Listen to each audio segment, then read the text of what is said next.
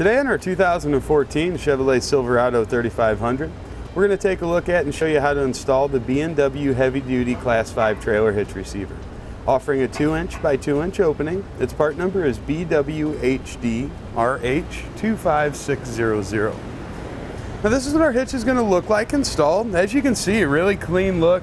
Our cross tube is going to stay mainly hidden back behind the bumper area there. Got our safety chain connection points that are going to come down on an angle, so these should be easy to get to, easy to connect our chains to. Then you'll see that reinforcement collar welded around the end of the hitch. Going to give us superior durability. Now I like this hitch because it's rated for Class 5, but it's got the 2-inch by 2-inch receiver tube opening. So this is going to allow it to have a lot more adaptability. You can use Class 3 bike racks or cargo carriers or Class 3 rated accessories in it, as long as they're rated for the capacities in which you want to tow and haul. If you're going to use it to its fullest potential, then you'll want to use a 2-inch Class 5 rated ball mount or something that's rated up to the capacities you intend to haul.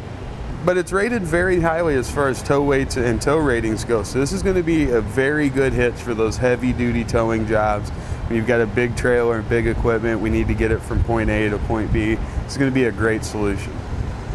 It's going to use a 5/8 diameter pinhole. So we can use Class 3, Class 4, Class 5 accessories. Again, you just want to make sure that weight rating is appropriate for the weight that you intend to haul. The hitch itself is rated for up to 1,600 pounds worth of tongue weight. That'd be the maximum downward force that we can put here at our receiver tube opening. And it gives us a 16,000 pound gross trailer weight rating. That'll be the total weight of our trailer and then anything that we were to load up on it. Now those ratings are going to be the same whether we're using weight distribution or not. And you'll just want to make sure that the truck's rated for that amount as well. So you'll look into the owner's manual on that, see what its tow rating is, then just go off of whichever of those are going to be the lowest. Now a couple measurements that are helpful for selecting ball mounts, bike racks, or hitch cargo carriers will be from the ground to the inside top edge of our receiver tube opening. We've got about 22 inches. Then from the center of our hitch pinhole to the outermost edge of our bumper, it's about 1.5. Now to begin our installation, we need to get our side plates installed onto the cross member there. These are just going to go right over the end of the hitch there. You see the cross tube's actually going to come out through them. Then we're going to take our 1.5-inch bolts. These are M12s. I'm going to slide those through. We'll have 4 locations here to do that in. And we'll want to place on a lock washer and one of our hex nuts on each of our bolts there. Just want the side plate lip or that flange to be facing out away from the hitch. Now we'll snug these down. We're going to use a 19mm.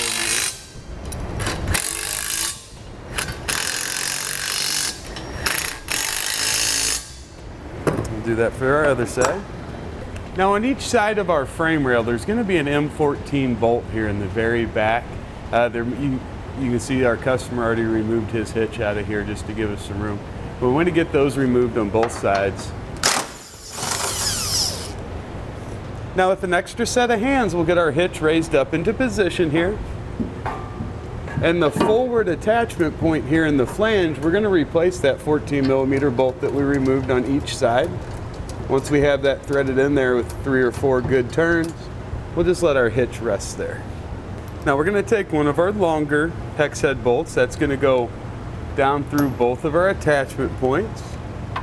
The nice thing about it is the frame's already pre-drilled, so we can bring those right down through without too much of an issue. Now there's another spacer plate that needs to go on. We'll follow that up with a lock washer and then one of our hex nuts. Now we're going to do that for our 3 remaining locations, 2 on each side. Now as we get our other hardware put in place, we're going to use the larger spacer block to go inside of the frame rail. Bring that down through. Then you're going to have the smaller spacer block that'll go on the bottom side here. So it's just kind of offset a little bit.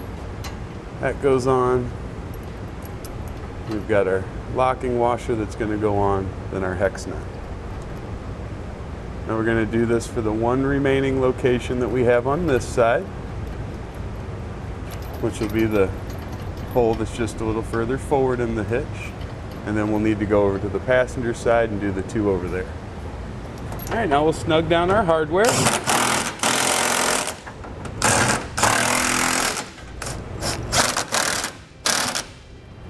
Now for the hex bolts, you're likely going to need an opened-end box wrench just to put in there and it'll keep it from spinning.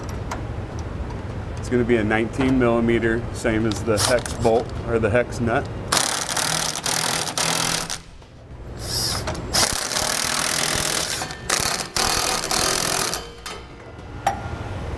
All right, now we're going to head around and torque down all of our fasteners to the frame here.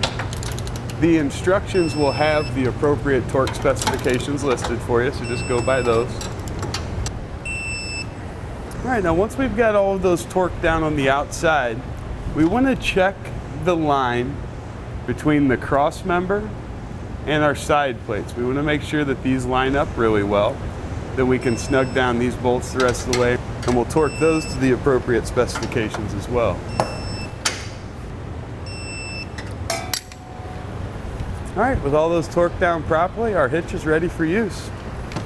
With everything torqued down to specification, that's going to complete our installation of the B&W Heavy Duty Trailer Hitch Receiver, Class 5 rated, part number BW HDRH 25600 on our 2014 Chevrolet Silverado 3500.